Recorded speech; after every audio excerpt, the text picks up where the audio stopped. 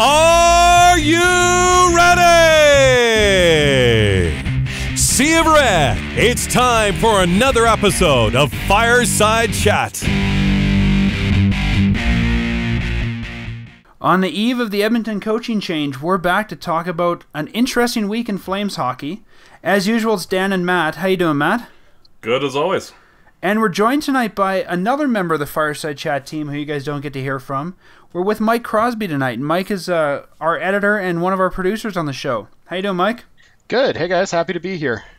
Mike came on with us tonight to discuss Flames stuff. He's one half of our editing team, and Mike, we would not be able to do this show without you. So thanks for everything you do on the back end. You're kind of our unsung hero. Thank you.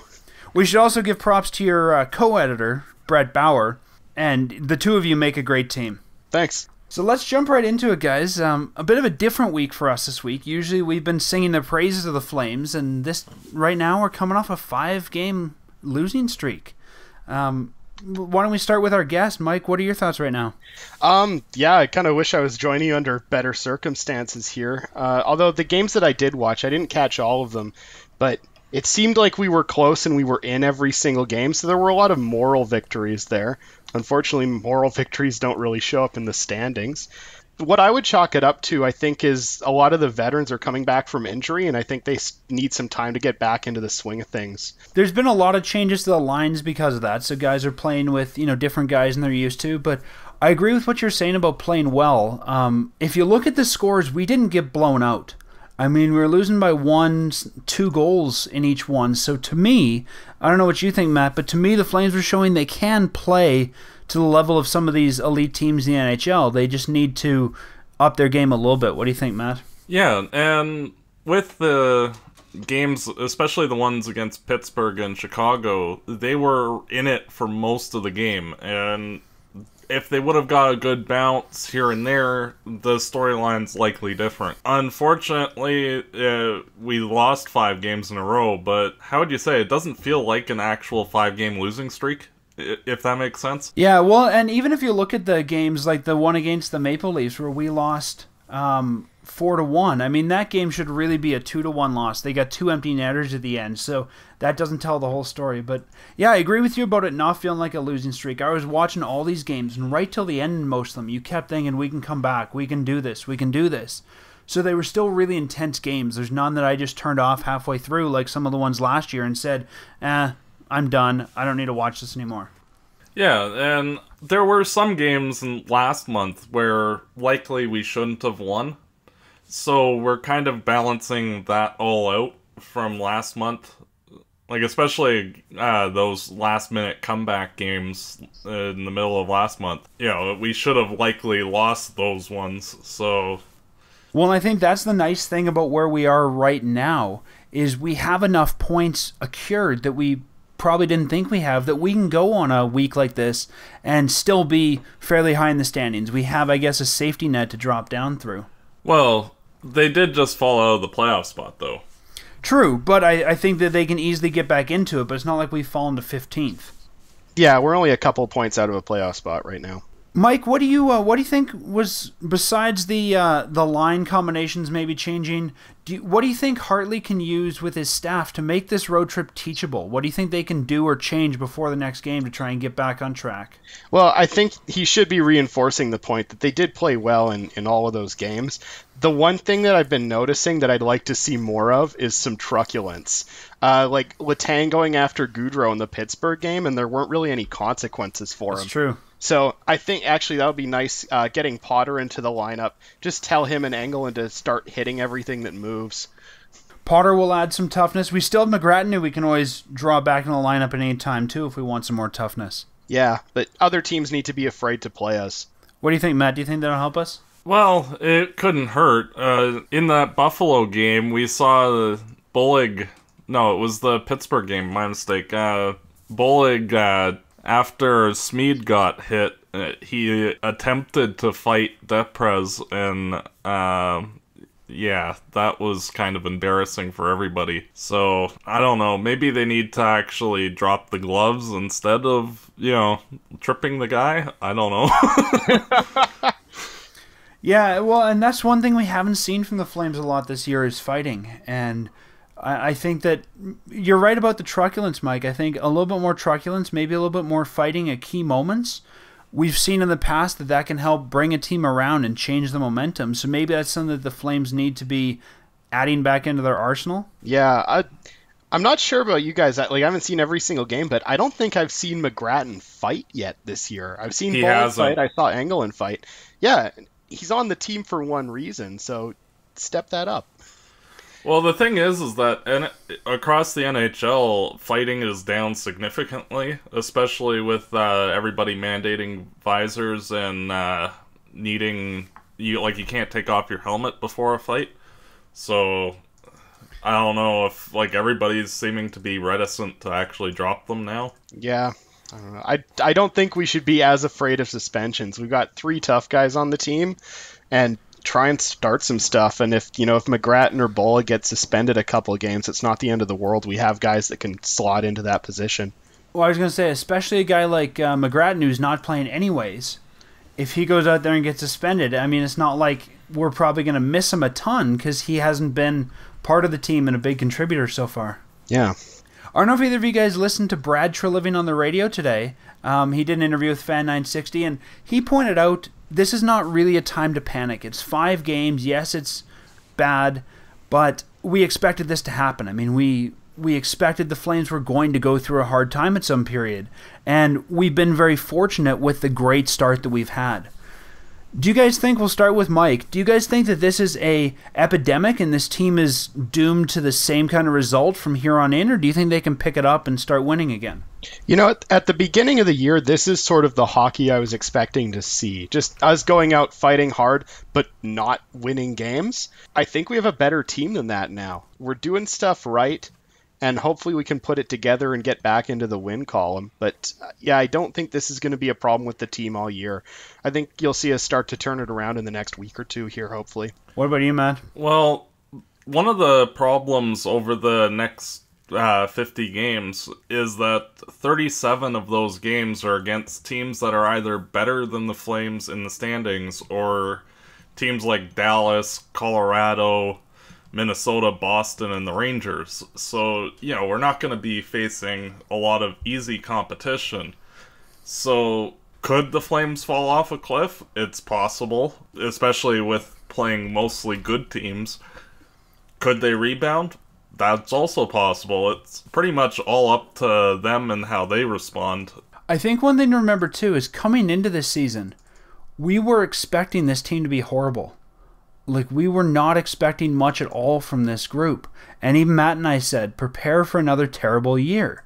So I think what we've had so far has been a pleasant surprise. But I agree with what you were saying, Matt. We have a lot of hard games coming up. And I think if we can at least stay competitive in them, that's going to help with a winning attitude here in Calgary for these young players. But yeah, I don't want to say we're going to lose them all from here on out, because obviously we're not. But I wouldn't be surprised if the losses start to mount from here. Well, a thing to consider also is that the Flames have played 13 games against easy teams thus far, and in the next 50 games, they only play 13 more.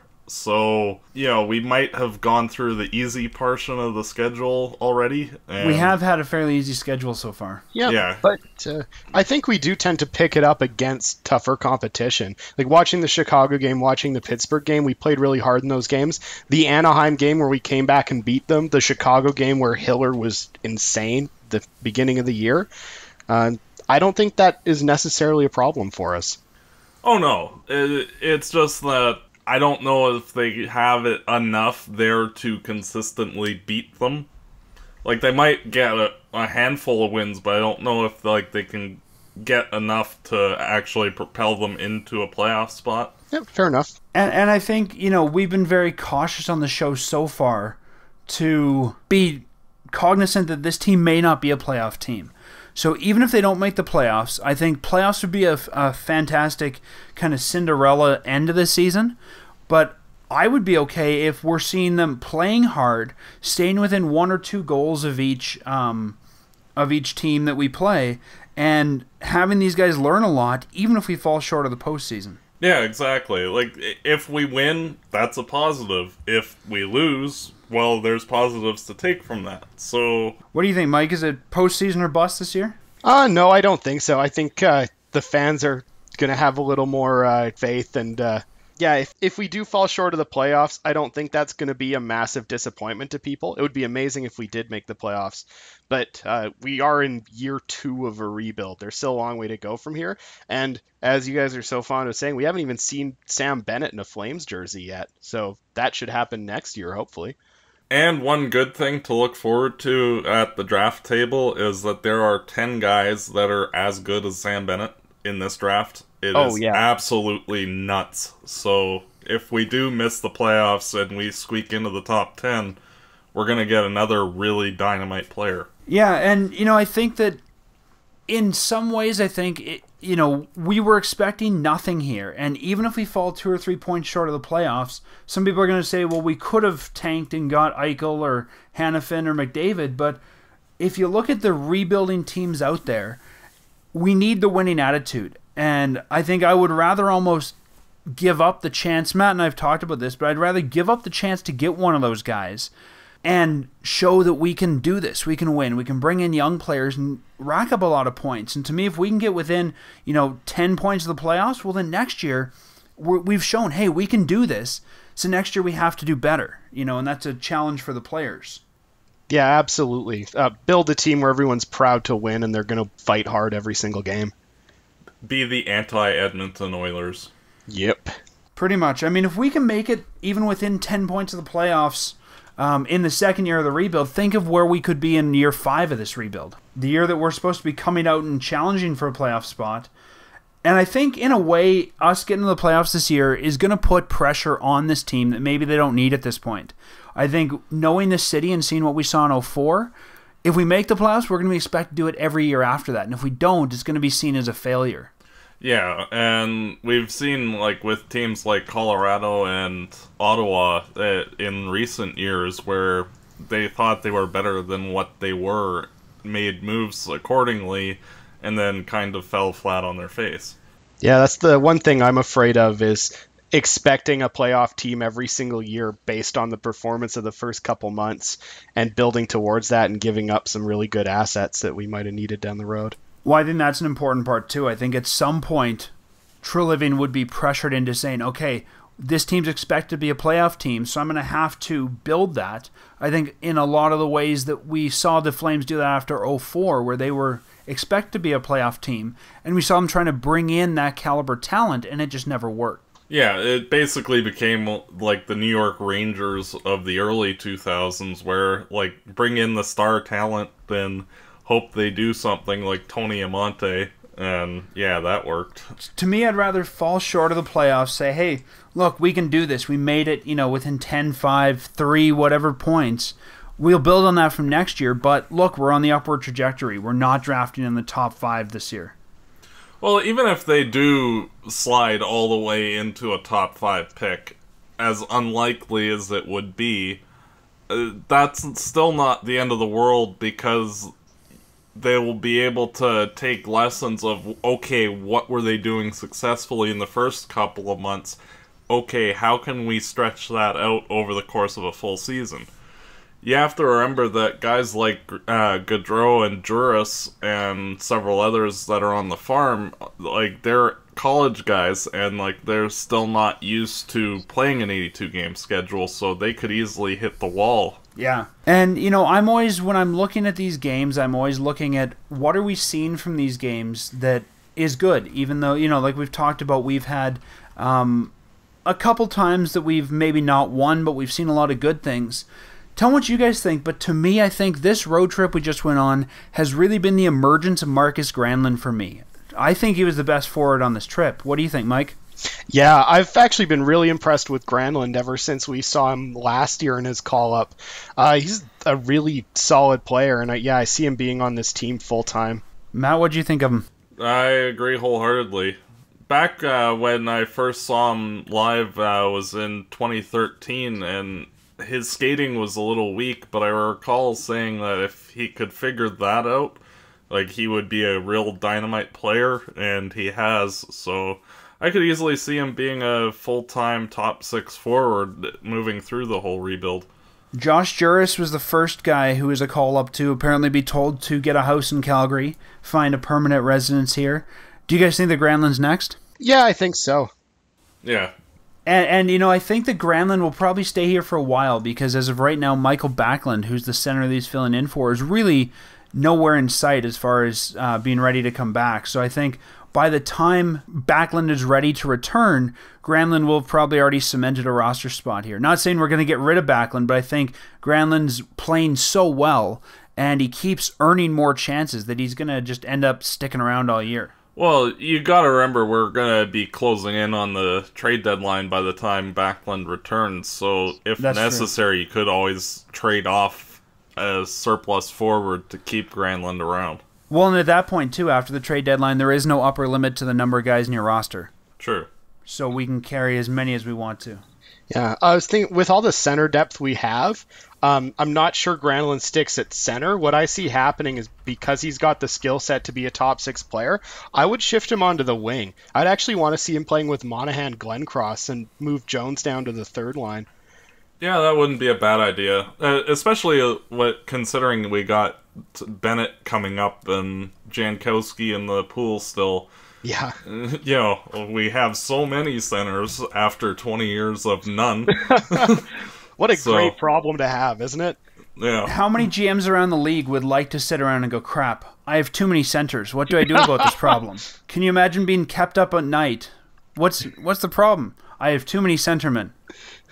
That are all good and should all be Exactly. playing in the NHL, yeah. And I agree with you, Mike. I can see him being shifted to another position. I'm still, and we've talked about this before, I'm still not sure that Glenn Cross is going to be a Flame come trade deadline day. So maybe we see Granlund slot into that wing position that Glenn Cross currently has. Yeah, possibly. And I think anytime you can take a center and get them versatile on the wing, sort of like Colborne is a winger center, it just gives you so many more options for line combinations, for special teams, to cover injury. So I think the more we can do that, which we've seen the Flames doing over the last little bit, even Juris has been playing both wing and center, it can do nothing but good. Yeah, we have enough centers, we could build a whole line of all centers and then not have to worry about face-offs. Well, at least as much. Careful. That's what the Oilers have done. Uh-oh. Yeah, no, we don't want to do that then. But yeah, no, you're right. If you can get wingers that can take the face-off, you're not going to be as worried about getting your centerman kicked out. Oh, did you know that they actually changed the rules on icings that if you get kicked out, you actually stay in? Huh? Yeah. What? They don't waive the center anymore on icings. If the defensive center gets kicked out, he just gets an on-paper kick out, and the puck gets dropped. But I imagine after so many times they'd kick him out. I mean, you could use that to delay the game then. No, the second time you would get a delay a game penalty. It's just so, they don't do that. Sometimes, teams would have a winger take the draw just to get kicked out. Yeah. To buy a few seconds, but they changed that. Huh, when did they change that? This year. I just saw it the other day happen and going, okay, I didn't know that was a thing, so... Yeah, I didn't know that either. Interesting. Well, guys, we've talked about some of the call-up forwards, and we've been talking about them all year, but we finally have the Flames' first call-up on defense. Laddie Schmid is out with an upper body injury, and according to Coach Hartley, he's expected to be out for some time. They haven't given a definite timeline, but he'll be out for a while. And the Flames called up Corey Potter. Anybody surprised that's the first defensive call-up? Not really. Mike? Yeah, no, not at all. I think, some people thought it might be Wotherspoon, but this is a veteran guy who was really brought in to be that last centerman, and I believe lost the job to Diaz in training camp. So, yeah, I'm not surprised he's here now. Yeah, and Smead's likely out probably for a couple of weeks with a concussion because that hit. I still don't understand how that didn't get a suspension or a penalty or anything. Yeah, that was a Do we know if Toronto's reviewing it? It would have been... He would have been suspended by now, so, yeah. So for those that aren't familiar with Corey Potter, he's a 30-year-old defenseman, 6'3", 204 pounds, a right shot. He's played all over the NHL. He's spent time with the Rangers, the Penguins, the Oilers, and the Bruins, and we signed him as a free agent in the offseason. Not a guy who's a very well-known defenseman, but I think a very capable 6'7". What do you think, Matt? Yeah, he's okay. He can be a little bit of an adventure in his own end, though. But for a guy who we need to cover for 2 weeks? Oh, no, it's not a problem for a short-term stopgap. It's just, like, don't expect him to wow you. There's a reason why he's been in the AHL. The other thing, too, that's kind of interesting, if you look at the time on ice for the Flames pairing, the third pairing, the 5'6" defensemen, really have not been given a whole lot of time over the last number of games. So the Flames probably aren't confident there. And I think this is going to let them mix some things up and try different defensemen, different positions. I think we're going to see a lot more ice time for Diaz going forward. And I think that we may start... I mean, we're going to have 7 defensemen now, so I think that they're going to want to rotate through more. I wouldn't be surprised to see England scratch a little bit more and try a Potter-Diaz pairing. What do you guys think? Yeah, that would make sense to me, although Potter and Diaz are both right shots. Although I guess England is too. Yeah, Potter on paper strikes me as pretty similar to England. I get nervous every time that 5'6" pair is out on the ice, so I think we're still going to see the reduced ice time for that pairing. Yeah, that's unfortunately for the Flames, they have really only 4 top 4 defensemen and then like number 7s for everybody else. Yeah, but and I mean that's what we expect from a rebuild. Oh yeah. Yep. Not saying that's a problem in a rebuild. It's just, you know, it's a little dicey if you're actually trying to go for a playoff spot. And I think a lot of what they've probably done there is trying to give those 6'7" guys a chance to show they're more than 6'7" guys. And to me, the only guy that I've seen that I really think might have a chance would be Diaz.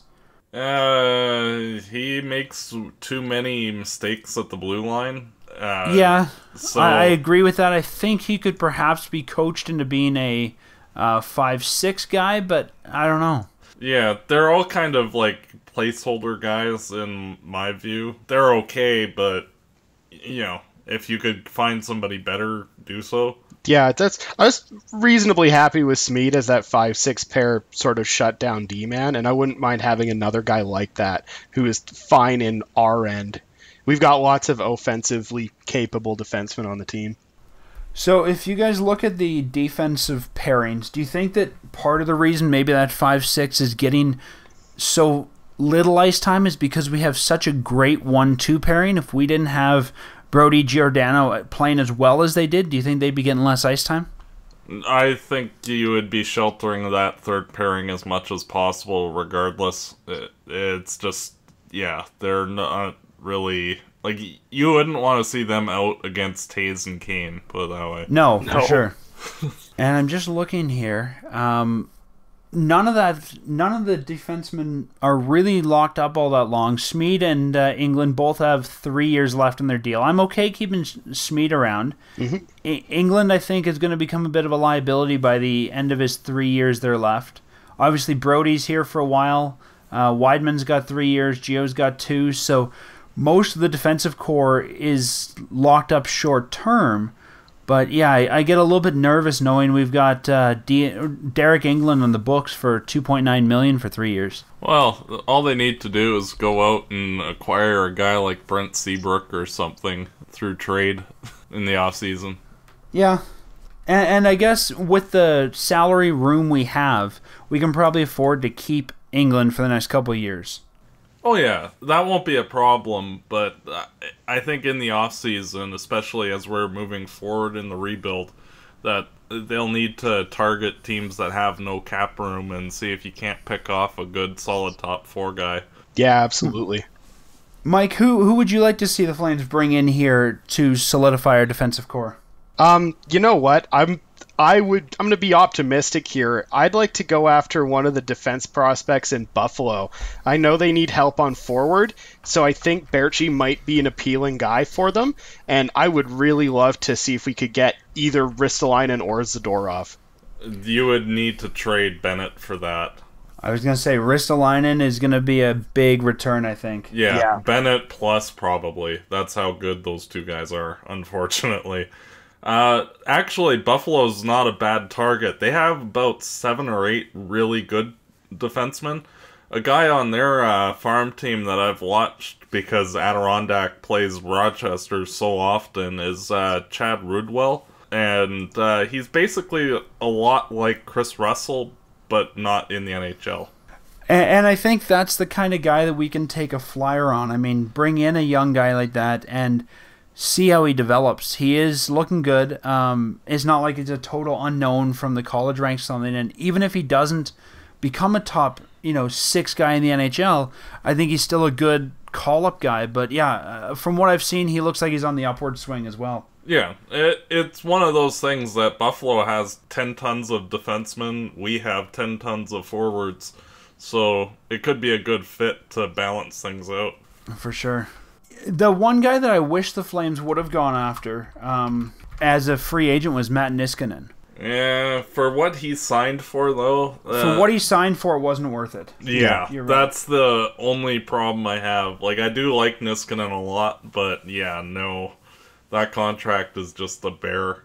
Yeah, and I wouldn't have wanted that contract, but if we could have even offered him, because I think he's a good long-term investment, if we could have gone a little bit longer on the term. Do you know how long his term is right now? I think it was a 6-year, 5.5 per, something like that. See, but even at 5.5, I mean, that's what we're paying Weidman. I wouldn't be opposed to 5.5. Yeah, but Treliving said he doesn't want to give out anything longer than a 3-year contract, I think it is. So. Okay, yeah, I can see that.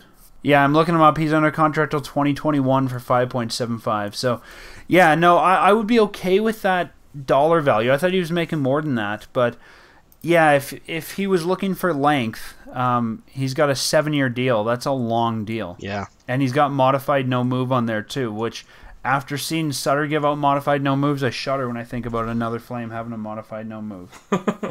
Well, I mean, I don't think a modified no move is that big an issue when you're into year 5 or 6 of a deal with that much dollar value on it. I think the cap hit's going to be the bigger problem there. When you're in year 5 or 6, but when we're signing guys like, Stajan had a modified no move. Like, we're signing these guys to 5-6 year, and you're looking going, crap, I don't want this guy here for 5 years, potentially, and he's going to be hard to move because of it. Yeah. Well, if you can't move him because of his cap hit, the modified no move isn't really making a difference there. Yeah, I guess it all depends. I mean, we've seen some guys who probably could have been moved to better teams, but weren't because of a modified no move or a full no move, like, an Iginla, somebody like that. Yeah, and I think that's why we're going to have a hard time if we want to move Glenn Cross out. Mm-hmm. Well, guys, interesting note with the Flames losing, just a bit of a note. Matt, maybe you can fill us in. I haven't been watching much this week, but the Flames are on a losing streak, but Adirondack has won 5 of their last 6. Yeah, they've been quite impressive. They haven't been scoring as much lately, but they've been getting stellar goaltending from both Thiessen and Ordio. And that's good to see, because Ordio looked so bad at the beginning of the year, as he did last year, that he's finally coming around. Yeah, and Emile Poirier is going to be one hell of a player. He is basically Gaudreau on the farm. He is, every shift, he is noticeably dangerous every time. It's actually quite amazing, and he should be the next forward call-up. Yeah, absolutely. And that I think is awesome. I've seen him a little bit. I haven't seen much of the last 6 games. But from what I've seen of him over the last, I think I watched one online that was 3 games ago. Yeah, it's great that he's able to kind of jump his way to the top of the depth chart. There's guys that if you look at the depth chart, we're probably above him, and he's fought his way all the way to the top, and that's awesome to see. Yeah, him, Arnold, and Berchi have been the line since Sven got sent down, and Sven's been good as well down there. That whole line's actually been clicking quite well. That sounds like a good line to me. Like, you could transplant that whole line back onto the Flames and it wouldn't look too bad. Exactly. So, I know a lot of people were worried when the Jerome Iginla and Jay Bouwmeester trades happened that we really didn't get enough back. But I think if anyone looks at Poirier and how he's coming, even Klimchuk and how he's coming, I think that we probably did better in that deal than it looked like on paper at first. Yeah, at least in the Bouwmeester trade, for sure. Yeah. The Iginla trade, not so much, but we'll see. Yeah, depends on how Morgan Klimchuk works out. Yeah, no, I guess that's true.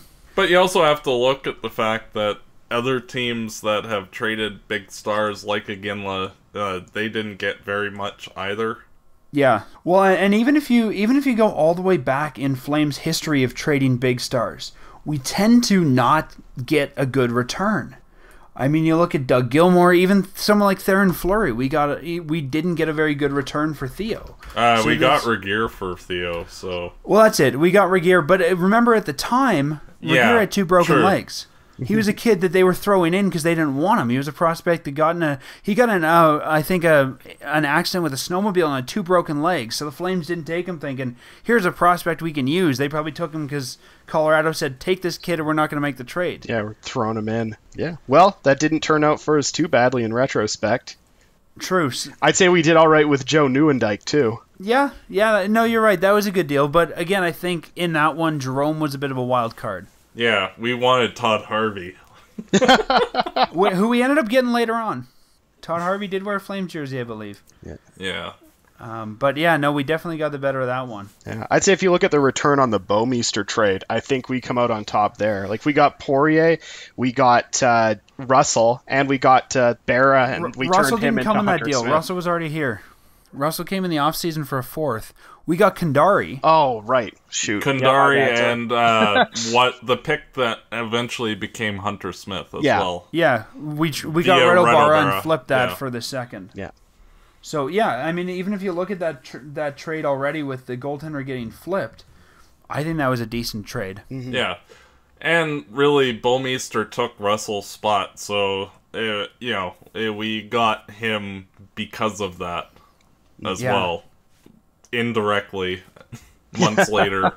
Yeah, right. See, I always forget who got moved in which of those deals because they happen so quickly. I kind of look at it all in my mind as just one big deal. Yeah, well, it was like 3 days apart or something like that. Exactly. It almost feels like we just shipped them all out in one deal and got all those guys back together. And even when I think about the draft picks, I sit and go, okay, who came from which deal?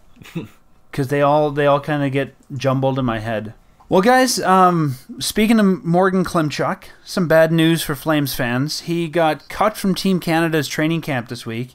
He actually got there late. There was some weather problems that he couldn't get to the first practice, and he got let go, which I guess was kind of to be expected. He hasn't had a great year so far, but that leaves only one Flames prospect in World Junior contention, and that's Rushan Rafikov, who looks like he'll probably make Team Russia, and I think will probably do fairly well there. I think he'll be the captain of Team Russia, actually. You think so? Yeah.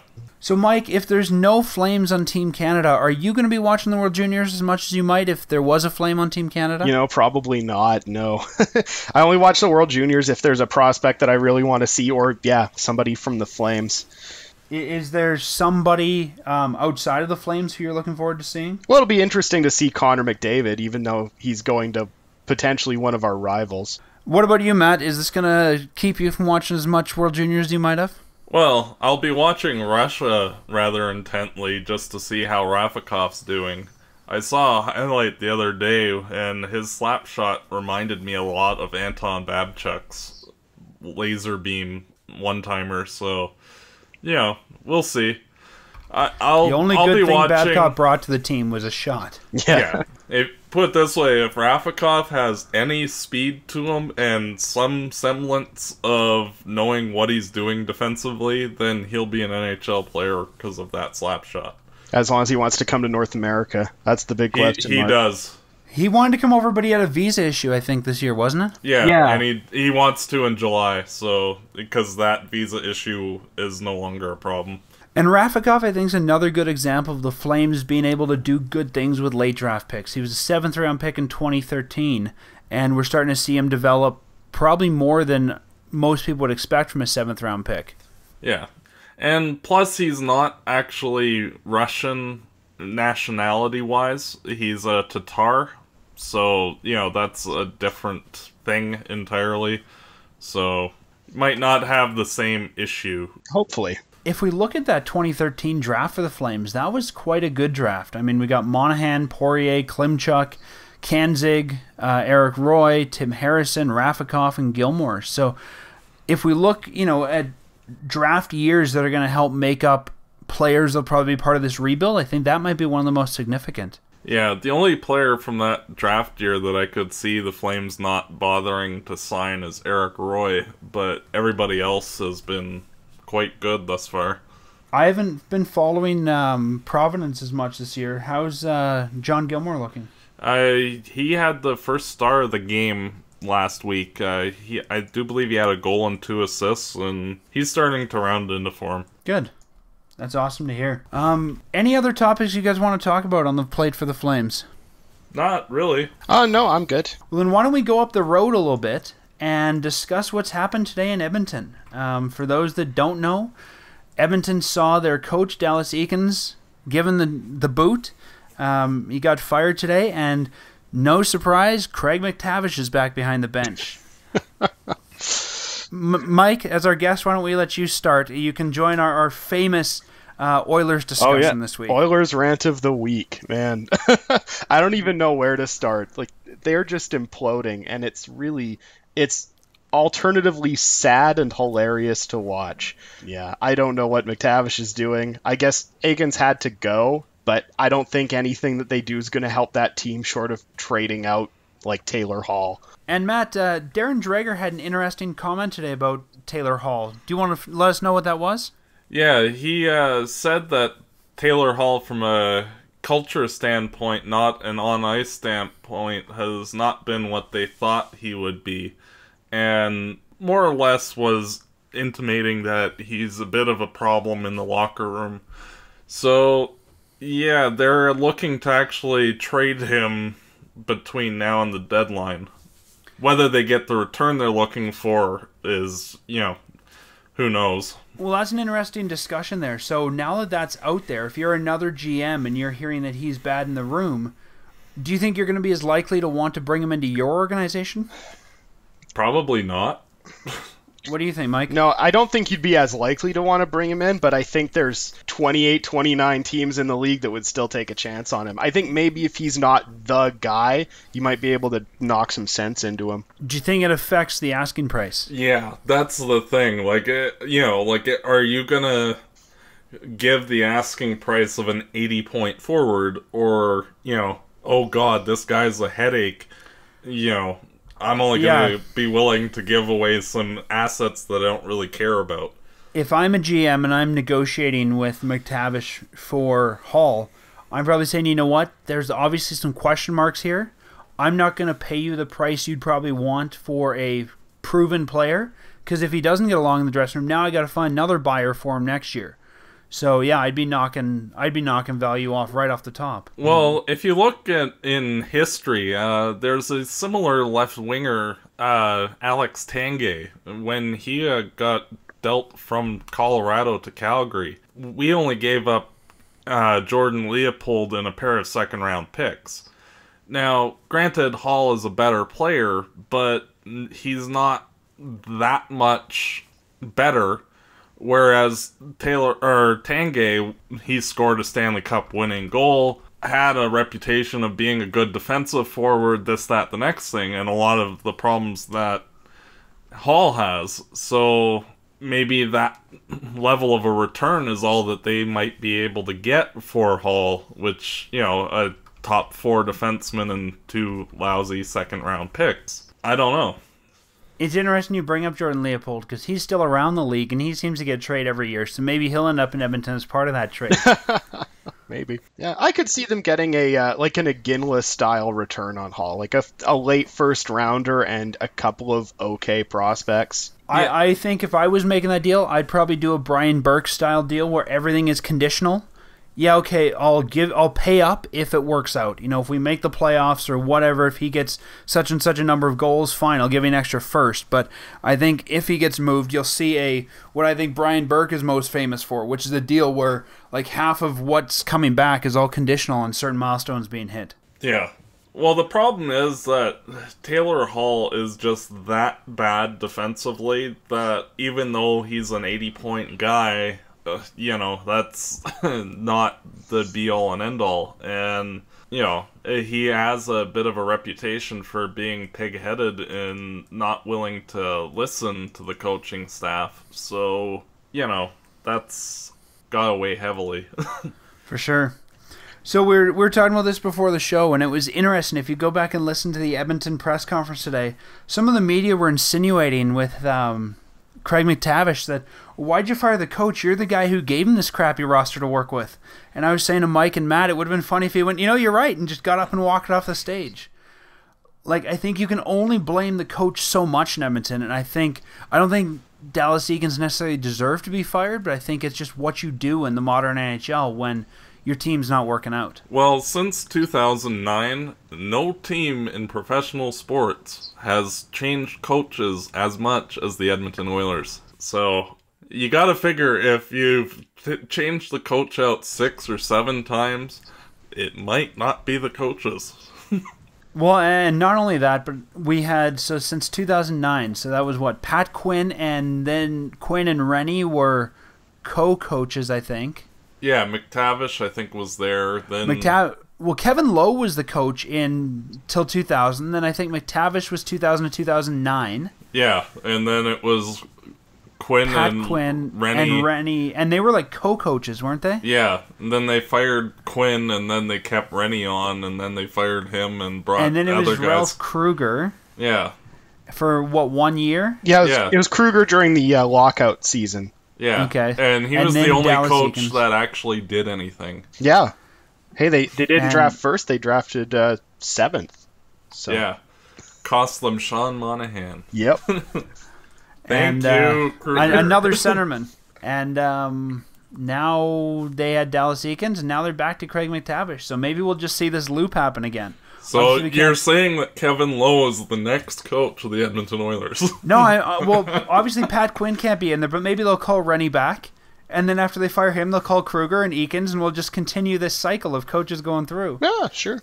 Just keep them all under contract, and just bring them in as you need them. Either that, or we'll see the Oilers do what they love to, bring in their alumni, and in 3 months we'll see the Mark Messier's coach. Why not get Kelly Buckberger in there as an assistant? And well, where's Paul Coffey these days? He's actually coaching somewhere, isn't he? Who knows? Yeah, I don't know. I know he was coaching or was looking to get into coaching, so maybe they bring him in. Yeah. Well, hey, if they want alumni, maybe we can send them back Corey Potter and just say, he can coach the team.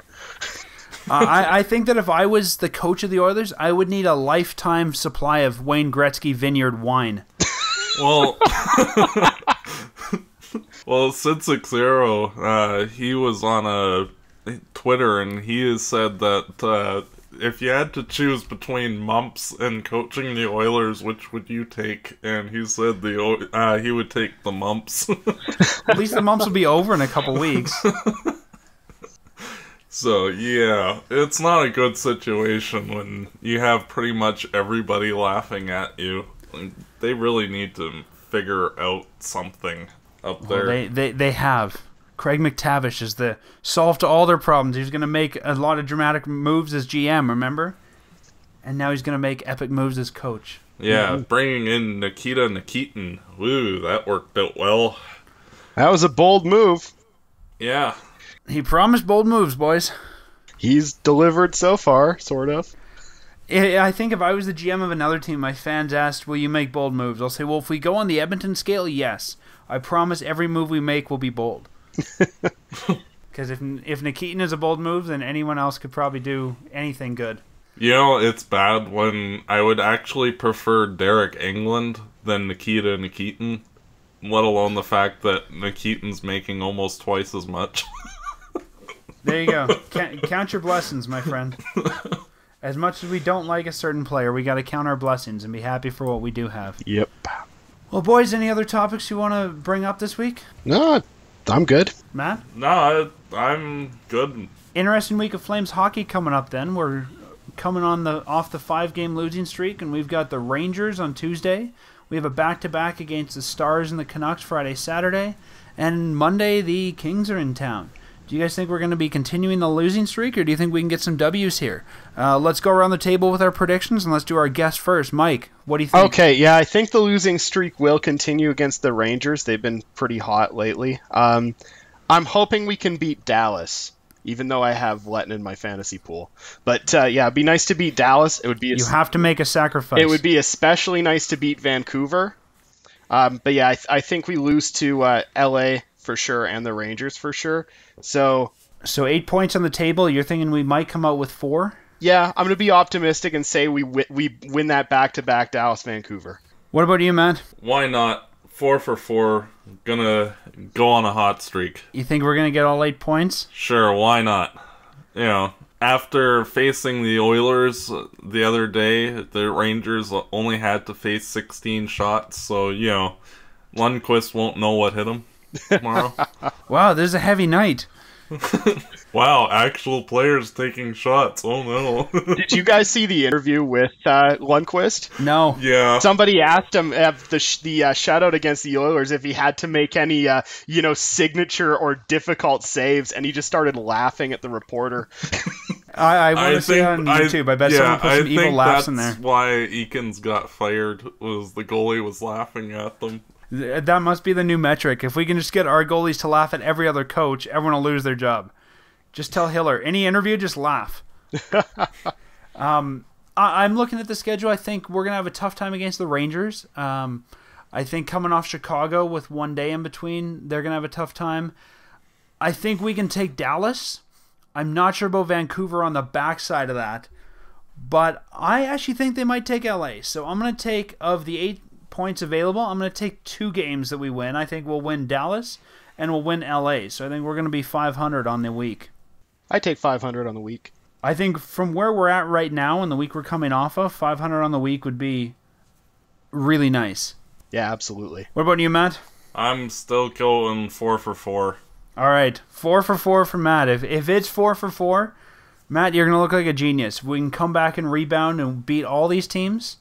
And then the only team we have, the week after is an easy week. We got the Kings on Monday, then we don't play again until Saturday, and we got the Oilers. Yeah. Excellent. And So- between Christmas and New Year's, we get a pair of games against Edmonton. That'll turn your season around right there. There you go. So if nothing else, if we have a rough week, we got 2 games against the Oilers in less than a week. So that's where we can turn around. We better not lose those 2. Nope. Because if their goalie laughs at Hartley, he might be out of here. Yeah, we don't want that. We might have to hire Eakins then. We're not that bad. Well, actually, our guys know how to play defense, so maybe it would work out. Well, no, we don't want the Swarm anywhere near us. Please, no. Take him away with the City of Champions sign they're taking down. Far away from Calgary. Well, Mike, thanks for joining us tonight. Do you want to promote your Twitter or your website or anywhere that someone can find you if they're interested in learning more about you? Well, I'm not normally into shameless self-promotion, but yeah, if you want to follow me, it's at Mike_Crosby on Twitter. And for those that don't know, Mike is a student in the radio broadcast program at SAIT? Yeah, so maybe you will hear me on the air one day. If you ever come to SAIT campus, you might hear him. They do the on-campus radio. You can also listen online. What's the website address? radio.sait.ca is where you can listen to us. There you go. So listen to the SAIT students. They're a great bunch there. Got some great instructors, including a friend of the show, Beasley, who's one of the instructors there. So if you're listening for something different, want to hear something between Fireside Chat and want something to listen to, tune in to SAIT's radio station. Yeah, that would be great. We'd appreciate it. Thanks a lot, boys. And let's hope that Matt's right and we go 8 points on the week. Here's hoping. Have a great week, everybody. Take care.